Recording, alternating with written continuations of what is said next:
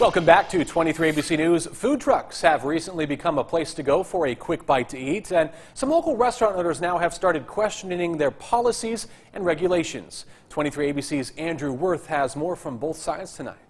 Jerry Baranowski has owned a pizzeria in downtown Bakersfield for 25 years.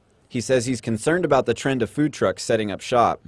We are concerned as far as how many and when and where the food truck going to pop up. Baranowski says he doesn't have a problem with these trucks, but questions their business and whether they are truly mobile. If you're going to say food truck, it's a mobile operation, right? Mobile, what does it mean mobile? You're moving from place to place. I think that the issue was escalated recently by the one of the food truck, which parking 24 hours in the same spot. As a co-owner of Curbside Kitchen, Christian Gonzalez says that there are a lot of steps people never see to keep his business running. For this, you submit your an application with the city, and you let them know where you're going to be at. You draw a blueprint of the property, and it's a process. And if they want information, they can call the city and find out how they do it. Gonzalez isn't sure why or who is complaining about the trucks, but says that those places are lucky to have such prime locations. If I had a restaurant, I could do so much more, because my kitchen is very limited.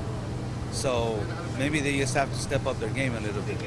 Baranowski also recognizes the impact that these trucks have on the community and what they do for the area.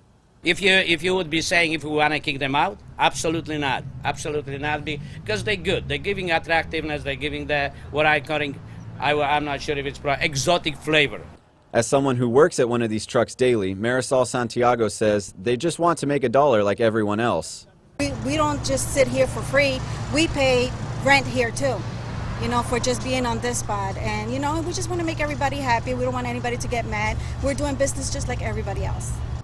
As the director of Kern County Environmental Health, Donna Fenton says that these trucks must have approval to be on site daily, and that things like hot and cold water, paper towels, and working restrooms must be available. Reporting from downtown Bakersfield, Andrew Worth, 23 ABC.